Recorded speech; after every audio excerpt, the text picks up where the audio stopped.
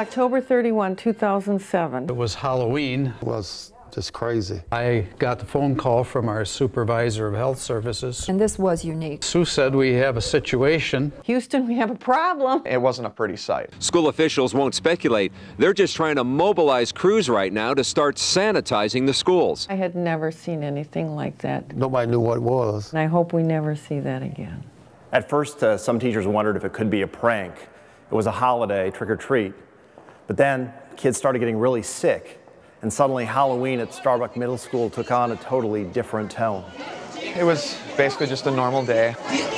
I went into the lunch line. I got the soft shell tacos that day, had my lunch. Everything was fine up until the start of study center. Noticed right away that I started to feel a little bit dizzy.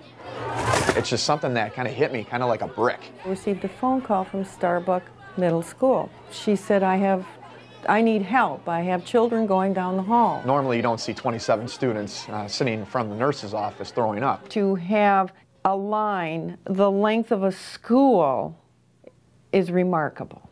What do we need to do to protect the health and safety of all the kids in the school, and for that matter, all the kids in the district? What they were seeing in the halls wasn't the only thing that bothered them. What really worried them is, why was this happening? Why were so many kids getting so violently ill? I mean, kids getting sick all over the place. Either they had nausea, The mess was right here, vomiting. walking around with their hand over their mouth. It was amazing. By the time officials closed down the school that day, more than 70 students and staff had gotten sick. I've been doing school nursing since 1999, and I've never seen anything like that before. It was a whole lot of kids in a very short period of time, all feeling pretty cruddy. One of the kids at the school, a 7th grader, felt like he was being hit in the stomach again and again and again. The officials who saw this happening knew they had to figure out what was going on, and they had to figure it out fast. I literally went up the line of asking children what they ate. First thing that came to mind is, this an epidemic? Because this might be something a little bit more serious than a case of the flu going around. I was talking to a lot of the students, and some of them are saying, I had soft shell tacos today, and I'm thinking, you know, that's what I had too, and I normally do not get that. It would take days for school officials to determine that tacos, in particular the tortillas, were the cause of the illnesses. And in fact, the mystery lasted longer than most of the symptoms.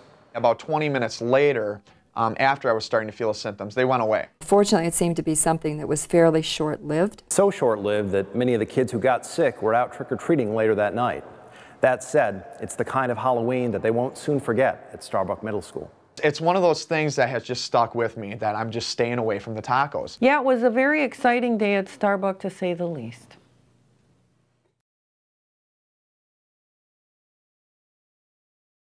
Susan Seidenspinner wants to know why her daughter's friends were vomiting in class. About 90 kids took ill with nausea and stomach cramping Wednesday afternoon. We sanitized locker fronts, doorknobs, doors front and back, handrails. Health officials still have no answers. This was something that we needed to get to the bottom of with these children. There was some suspicion that this might involve food. On a basic lunch, you're given this tray of food. So, you know, after you've gone through what the basic tray was, then you try to discern which items may be potential sources. Or it might involve some kind of virus or germs that had gotten into our system here. The school was investigating, and so were Racine health authorities. And everything they looked at pointed back to one thing. It looked like it was the tacos involved in some way, and that we needed to suspend the serving of that. Outbreaks had happened before Racine at a dozen schools in 2 different states in 2003, 2004, 2005, and 2006. Did find out that, you know, there were other incidents that did cause children to become sick. In each of those cases, tortillas made at Del Rey Tortilla in Chicago were to blame. This is not the way we do our product. You know, we don't get people sick. Tortillas are not an inherently hazardous food. Our product is, you know, to be out there to be ate, to, you know, to enjoy. They are not susceptible to microbiological growth. We did discover that Del Rey tortillas were served on that day. So another recall was issued, a voluntary one also again. The trouble was, no one could say precisely what it was about the tortillas that was making kids sick. Everything came out normal levels. So then again, the second time we were just questioning what could be going on. It wasn't just that Del Rey couldn't pinpoint the problems, neither could the FDA. They convened a panel of top scientists to look at prior outbreaks, and still, they couldn't determine what it was about the tortillas that was making kids sick. Inspectors had found problems in Del Rey's facilities, and after ordering the recall in Racine, they began to take action. But it wouldn't be until 17 months after the Racine outbreak that they would temporarily close Del Rey and make it fix its problems.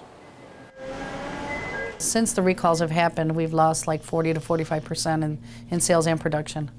Our product has been made, for 50 years, and we're just here to please the customer. Our customer always comes first. The FDA declined to come on camera to talk about the case, but its inspectors have been back to Del Rey this year, and the plant is now passing muster.